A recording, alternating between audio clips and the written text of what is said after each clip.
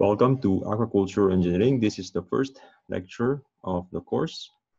We are first going to go through the definitions and the general overview of aquaculture and the engineering applications that we will be involving in. In this lecture, we first go through the definitions of terms.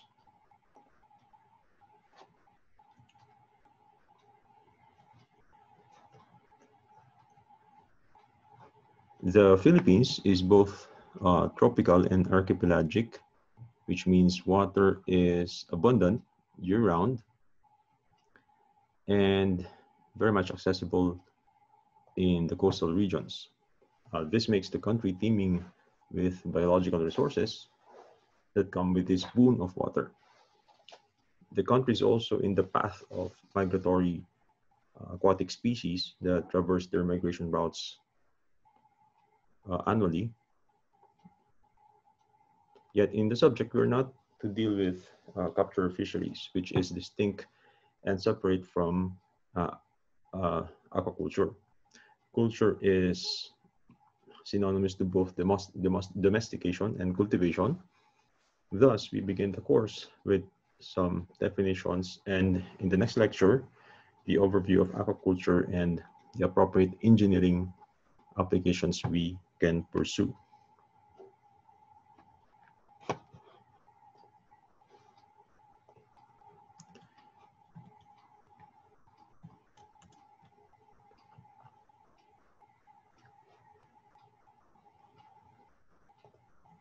We take the various definitions of aquaculture from varied sources. The main textbook of the course defines it as the science and technology of producing aquatic plants and animals.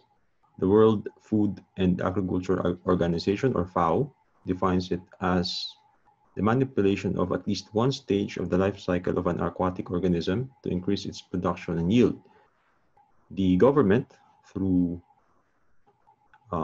Republic Act or RA 8550, otherwise titled as the Philippine Fisheries Code of 1998, define it as fishery operations involving all forms of raising and culturing of fish and other fishery species in fresh, brackish, and marine water areas.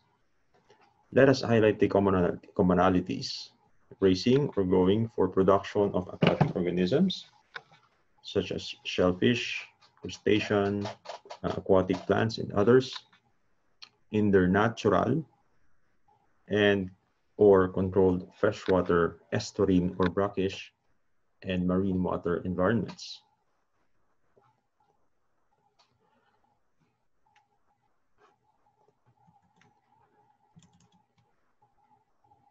We now improve our definition so that we have only one. By restating it, aquaculture is the raising or farming of aquatic organisms of economic value in their natural or controlled marine, estuarine, or freshwater environments. There are technically three types of systems of aquaculture. We have monoculture, polyculture, and integrated farming. In a monoculture, only a single species is reared in a given culture unit, such as a pond, raceway, tank, or some other culture chamber. The classic examples of monoculture are shrimp farming, tilapia production, and milkfish production. Polyculture is the from the root word poly, means that there are now two or more species, usually of different food habits. This is to avoid competition, so that the wastes of one species can be the nutrition for the other species, and so on. If you're fond of an aquarium as a child, recall the janitor fish eating the excreta of the goldfish in your aquarium. If you have not seen a janitor fish, just imagine it at the bottom of the aquarium, with its underbelly always touching the bottom of the aquarium, and it siphons or sucks debris like the fallen fish food and excreta for nutrition. Polyculture also means integrating an or the aquatic species to agricultural production. The same, waste from one activity is used as input in another system activity. Polyculture is also the collocation of a pelagic and another demersal species. Pelagic species occupy the upper layers of the aquatic environment, while the demersal species, like the janitor fish, occupy the bottom of the environment. Examples of this would be the culture of scallops, sea cucumber, and algae. Also, the culture of tilapia with carp and catfish. Also, the culture of milkfish and lobster. And lastly, the culture of milkfish and the Mozambicus species of tilapia.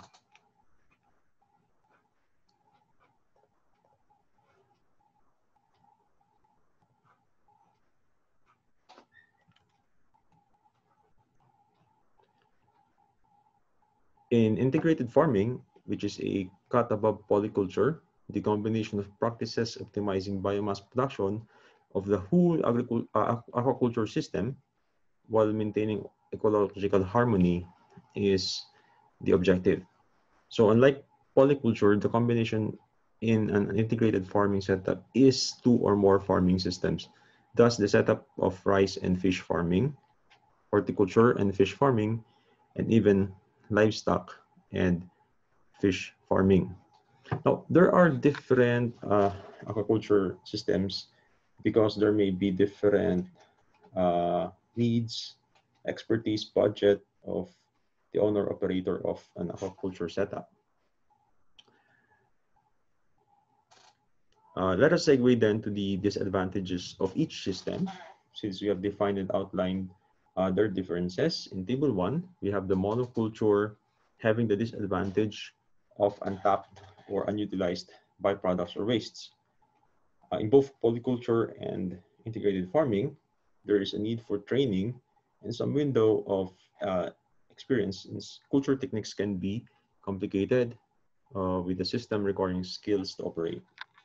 In a polyculture also, the different species require different feeding rates, and also the need for cropping and sorting during harvest.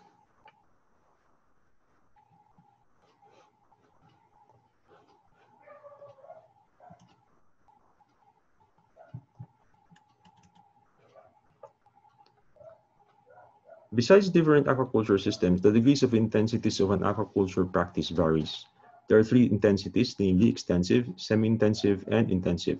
With extensive, eggs and larvae are reared in a hatchery before they're released into the natural habitat, either in pens or free to be caught at a later date.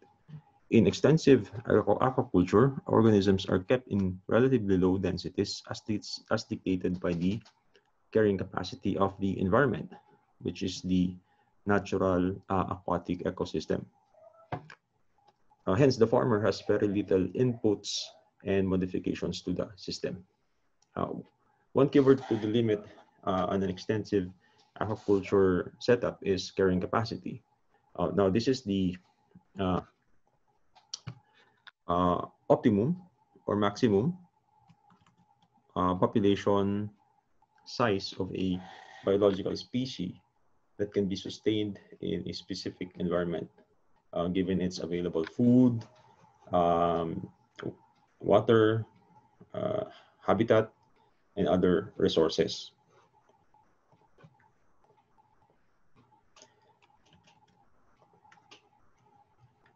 For semi-intensive, unlike extensive, there is now supplementary feeding, but the qualifier limited. The limited supplemental feeding now allows moderate stocking density and thus has a corresponding production cost. Compared to extensive aquaculture, semi-intensive is expected to have higher production output both in quantity and biomass. The manure-based culture option of semi-intensive and aquaculture rely mainly on natural fish food produced in the pond. Last, aquaculture intensity is intensive, where there is complete rearing of species from young to adult in high densities and usually conducted in raceways, tanks, silos, and cages. The controlled rearing requires supplemental nutrition to avoid starvation and antibiotics to prevent diseases. Due to overstocking, other types of control and monitoring of the system is recommended or usually done. For one, the biological oxygen in the water is improved with aerators.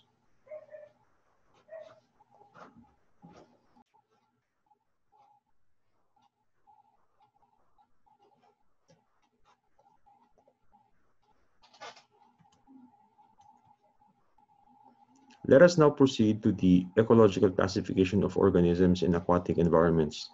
This would just be a review of their biology. We have figure 1, identifying the orders of organisms in the food chain or web, beginning from the decomposers, bacteria, and detritivores at the bottom to the primary producers above it, the herbivores that feed on the primary producers.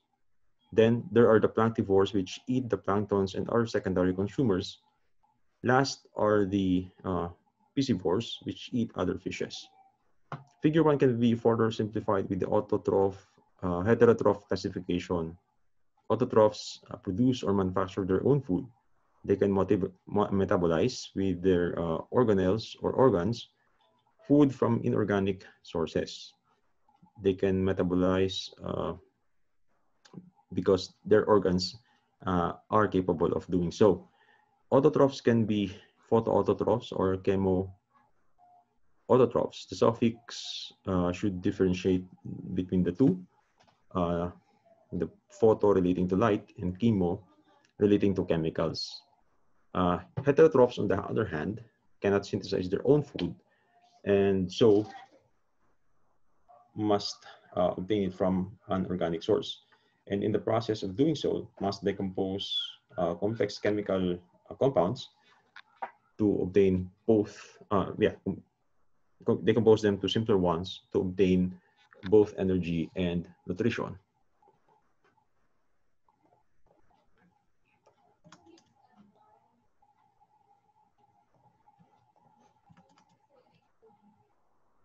The heterotroph subclassifications we have already given.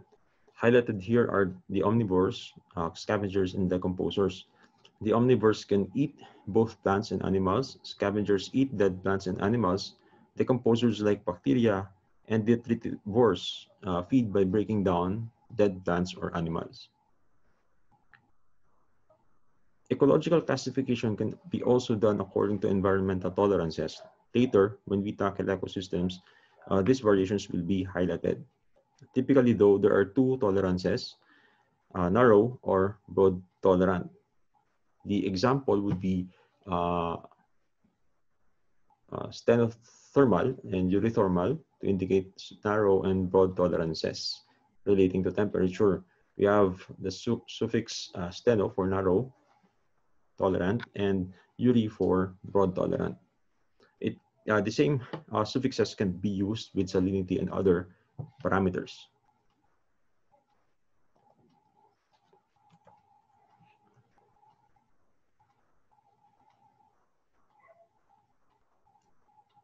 Ecological classification according to location can either be benthic, pelagic, or planktonic. Benthic are bottom dwellers or ground fishes such as the janitor fish.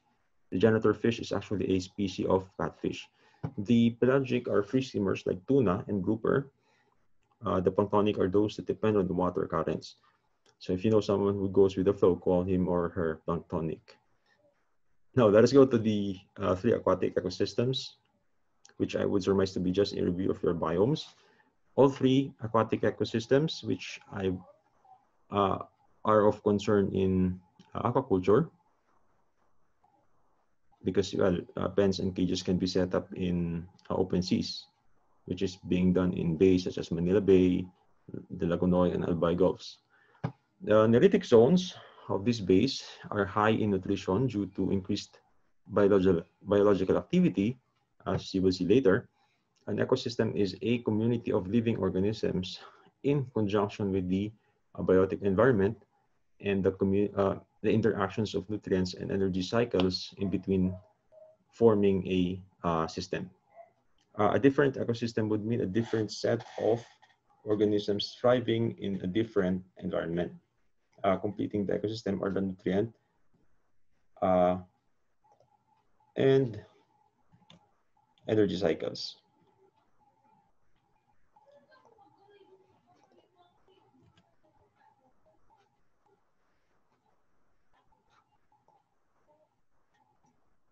The aquatic ecosystem should form the basis for the environment in which the culture species shall be successfully grown. While some species can survive in all three ecosystems, most can do so with only the right intervention, because technically the ecosystem should demarcate or limit the bounds of the survival of an organism. An organism needs acclimatization to move from one ecosystem to another. Let us differentiate the three aquatic ecosystems, beginning with the freshwater ecosystem. A freshwater ecosystem has low concentrations of dissolved salts and other total dissolved solids, and thus includes standing or land-thick water bodies such as natural lakes, ponds, and impoundments, and flowing or lotic such as streams. The picture in Figure 2 depicts the arrangement of the three aquatic ecosystems. The arrow points to a stream that opens to an estuary, the next aquatic ecosystem.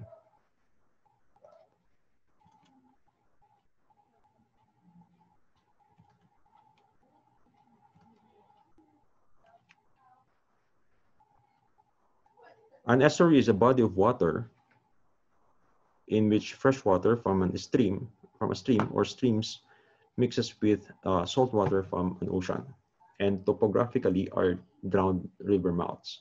Estuaries have extreme fluctuations in salinity, turbidity, siltation, and tidal and stream current turbulence, and consists often of sand, silt, and clay. Despite these conditions, estuaries have high biological activity and productivity.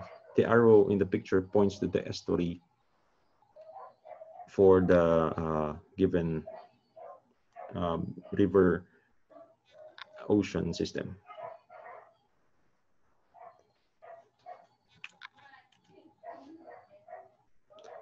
The marine ecosystem are oceans and seas. They are moving and changing ecosystems with a large variety of biotopes. A biotope is a region of habitat associated with a particular ecological community. Remember your ecological classifications. The habitat is an area of uniform environmental conditions providing a living place for a specific assemblage of plants and animals. Each biotope differs according to geology, substrate, depth, currents, and nutrients. Thus, a marine ecosystem would have varying salinity, dissolved gases, light temperatures, and sound, and habitation. The arrow points to where the marine ecosystem just begins and expands further out into the open ocean. Let us further look into the divisions of the marine ecosystem.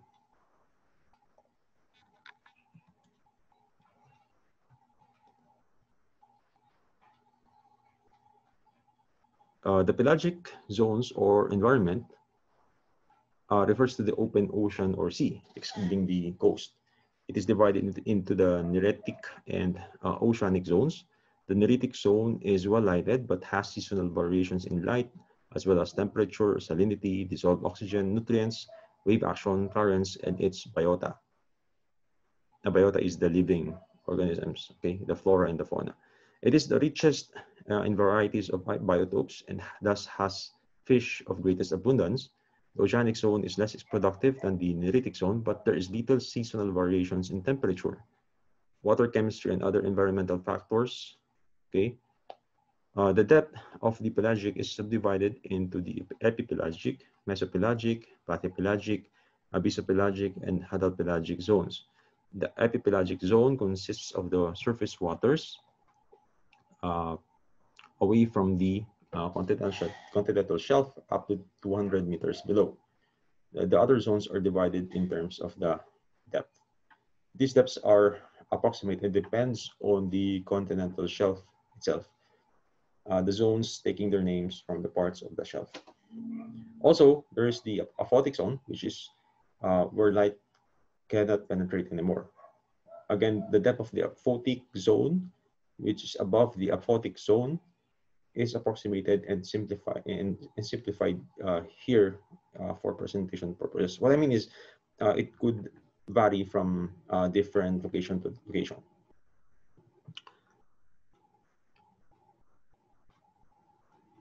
Okay, in the next lecture, we have the general overview of aquaculture and the corresponding engineering applications. Thank you for listening. I will see you then.